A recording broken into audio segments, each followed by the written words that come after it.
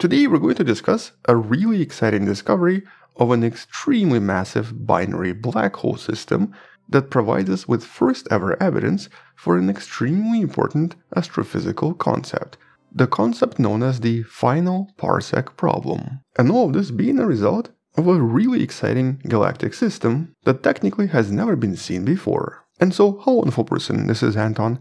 Let's discuss this discovery and why it's actually so important, but also talk about this unusual mystery when it comes to binary black holes, and more specifically, how massive black holes become so massive. But first, let's start with these basic principles. When it comes to black holes, we generally understand how the smaller ones form, usually as a result of a supernova, with some of the bigger ones or intermediate ones potentially forming as a result of multiple collisions, such as the ones we've been observing since 2015. But some black holes can become really giant. So giant, as a matter of fact, that it kind of stops making sense.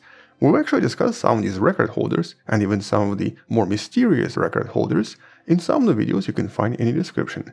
Some of these black holes are actually so massive that they sort of reach the limit to how big we think black holes can get. And more importantly, some of them are so massive that even if they were feeding at the highest possible speed for 13.8 billion years, or the lifetime of the universe, they still should not have been as big as we've discovered.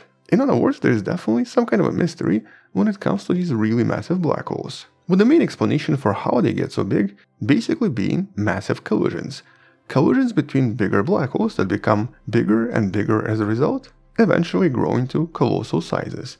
And though this by itself might make sense, especially because we've seen so many galactic collisions in a lot of different locations, there is maybe a slight problem here as well. And this problem is known as the final Parsec problem. And this is actually the problem that only seems to affect really massive black holes, not the smaller black holes like the ones we've seen colliding. And so, for example, for much smaller black holes, we know that as they orbit around each other, they'll produce a lot of gravitational waves that end up slowing down the partner, which then reduces their orbit over time and makes them come closer and closer to each other. That's why eventually, after a certain period of time, they'll collide, creating a larger object. So this is how smaller black holes usually grow. Basically here the gravitational waves warp space-time so much that the black holes eventually collide. But for much bigger black holes at a much farther distance, so here we're talking about hundreds or even thousands of light years away, they will still be orbiting around one another, but in this case, their orbital period or their orbital velocity will only slow down as they interact with gas and a lot of other matter, including things like stars and potentially dark matter that seems to be in the vicinity, which as a result will eventually make them come closer and closer as well. But at a certain point, when they come close enough, specifically approximately 3 to 4 light years away from one another, they'll most likely clear out all of the gas and all of the stars and will just be orbiting around each other without anything to slow them down. And at these faraway distances, they're not going to be producing large enough gravitational waves to affect each other either. According to modern calculations, a black hole has to be approximately 0.01 parsec away from another black hole in order to start experiencing gravitational wave slowdowns, or at least the ones that are significant enough. In other words, these two black holes have to be essentially in the same star system. But in most cases, following a galactic collision, a lot of these supermassive black holes are usually really far away from one another. And in essence, this implies that at certain distance, the black holes kind of get stuck orbiting around one another and don't actually have any more chances to come closer. In other words, at a distance of 3 to 4 light years away from one another, they kind of assume a more or less permanent orbit, or at least in theory.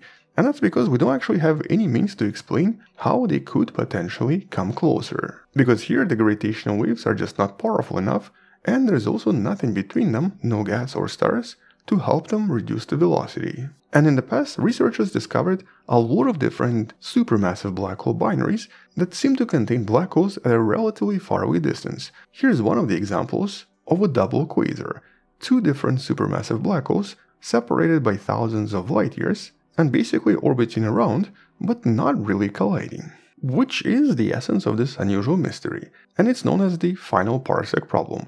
Basically, once the black holes approach that last parsec, or 3.2 light years away from one another, there doesn't seem to be any mechanism that can make them come closer and collide. And if so, How exactly do they grow bigger?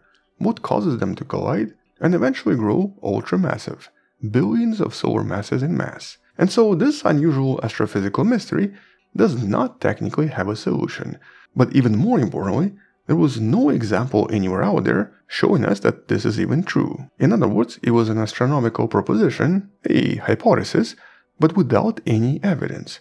We would actually expect a lot of these binaries to be out there, but none were found. And that's, I guess, until now. The discovery of two black holes 750 million light years away from us that represents an example of the final parsec problem in action. Here the distance is approximately 24 light years or 7.3 parsec. So not exactly 1 parsec, a little bit more, but definitely the closest directly observed binary black hole system at such extreme distances. Also representing the most accurate observation with the smallest separation ever, just 24 light years at such a ridiculous distance. But what makes this system exciting is of course the total mass. It's around 28 billion solar masses, 7,000 times more massive than the black hole in the middle of the Milky Way. And that's actually what's expected of these black holes if they ever do collide. Right now it's two separate bodies with an orbital period of 30,000 years. But within the next million years or so, they're going to come close enough to be within that final parsec, with signs of previous galactic collisions visible here as well. And that's probably how all of this formed.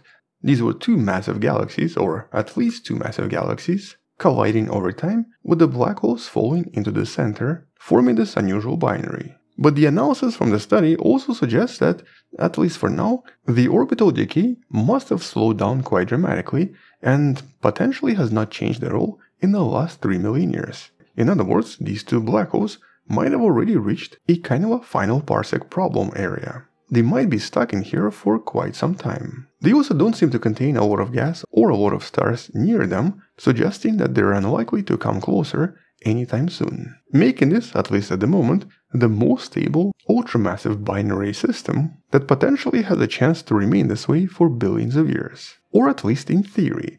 In reality though, something might disrupt it, because we know that based on evidence around us, pretty much all galaxies seem to have eventually combined their black holes into one. But how they do this is of course unknown. But there are at least a couple of explanations, so basically solutions to this final parsec problem. The first and most obvious is gas. Huge chunks of gas coming from somewhere on the outskirts and eventually disrupting one of the black holes, making it come closer. Alternatively, a third black hole, possibly a little bit smaller, or from another galaxy nearby, that disrupts the binary orbit, making all three approach much closer and eventually collide. But a much more intriguing explanation involves the most mass in the universe, the dark matter. Here at least a few ideas propose that ultra-light dark matter can actually generate unusual waves that produce a kind of a gravitational cooling, which then, in theory, can take away some of the orbital energy from these black holes and make them move closer and closer. And so, at least for now, assuming that dark matter is real and seems to be some kind of an ultralight particle, this could be the best explanation we have. But based on the observations from this galaxy, right now we just see stagnation and permanent orbits. So essentially, the first ever confirmation for the idea of the final parsec problem. But because this is just one out of billions, it seems to be an exception, not the rule. As a matter of fact, at least two more black hole systems are known with two massive black holes in a much closer orbit. OJ287, the simulation for which you see right here, and the black hole you can learn more about in the video in the description. Here a single orbit only takes 12 years, and the black holes are only thousands of astronomical units away from one another. And also a quasar known as PKS 1302-102, with a period of 1800 days, with an even shorter distance between the black holes. And so somehow, in these two systems, the black holes managed to solve the final parsec problem and are now orbiting much closer to one another. But how they did this is of course unknown. But since these black holes have been discovered and confirmed, it just means that the final parsec problem is just something we don't understand and cannot explain yet, but something that the universe found a solution for a long time ago. We just don't have an explanation yet, we don't really understand the theory. But chances are that in the next few years, as we find more examples and discover even more of these hidden binary systems, we'll probably have more clues on what's actually happening here. For now, the best explanation seems to be dark matter, but a very specific type of ultralight dark matter that's able to generate extremely long waves, serving as a kind of a gravitational wave background which strips the black holes of their orbital energy. But until we get even more evidence or some other explanation from someone else, that's pretty much all we have. An exciting discovery of a very unusual radio galaxy with two massive black holes that seems to be the first ever example of the final Parsec problem at work. But once we figure out what's happening here, or once there are some additional discoveries, we'll come back and talk more about this in some of the future videos. Until then, check out some of the previous videos on similar topics in the description below. Thank you for watching, subscribe, share this with someone who loves learning about space and sciences, come back tomorrow to learn something else, support this channel on Patreon by joining channel membership or by buying the Wonderful Person t-shirt you can find in the description. Stay wonderful, I'll see you tomorrow, and as always, bye bye.